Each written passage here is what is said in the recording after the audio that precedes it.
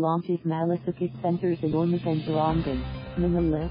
Philippine Senator Christopher Lawrence Bong joined various national and local government officials during the opening of the country's 36th and 37th Malasakit Centers in Borongan, Eastern Samar, and Ormoc, Leyte respectively on July 6, 2019. The government continues to promote Malasakit Centers in various parts of the country so that they can help more patients, especially those in the provinces and far-flung areas, Go said in his speech, which he delivered in Filipino. This comes from your money. We're just returning it to you through competent medical service. Just like the launch the other day in Siquijor, the opening of the two newest Malasakit Centers was led by Presidential Advisor for the Visayas Michael Lloyd Dino. The centers are hosted in the Eastern Samar Provincial Hospital and Ormoc Provincial Hospital. A Malasakit Center is a one-stop shop that can deliver faster assistance from government agencies to poor Filipinos, Go further explained. The agencies linked with the centers include the Department of Health, the Department of Social Welfare and Development, PhilHealth, and the Philippine Charity Sweepstakes Office.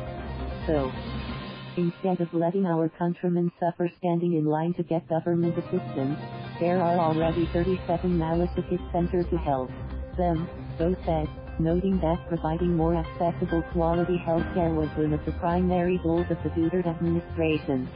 Since 2018, when the project began, 37 Malasakit Centers have been established nationwide, all of them now fully functional to serve the needs of millions of Filipinos.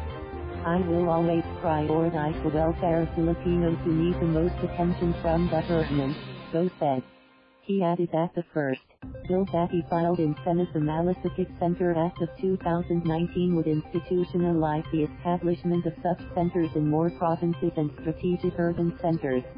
This is what I promised before to speed up the delivery of medical services, Go, speaking in Filipino, told reporters.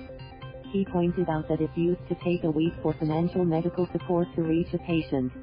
Through the Malasakit Center, all papers and documents in all government agencies concerned could be processed in only a day. The senator admitted that the Malasakit Center bill would raise some minor concerns in harmonizing with the Universal Health Care Act.